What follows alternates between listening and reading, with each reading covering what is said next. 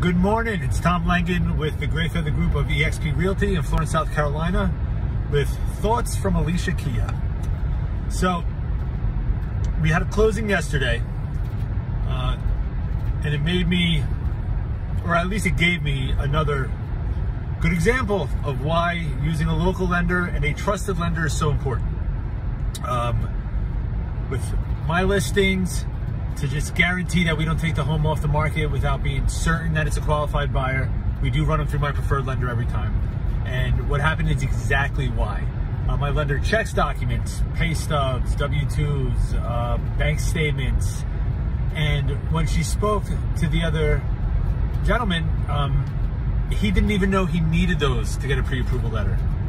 They literally let him run an application and print out a letter. This happens. This is why I protect all my sellers. And it wasn't his fault. He was a good borrower. But there are a lot of big companies out there that ruin their own reputations by just throwing out as much as they can and seeing what sticks.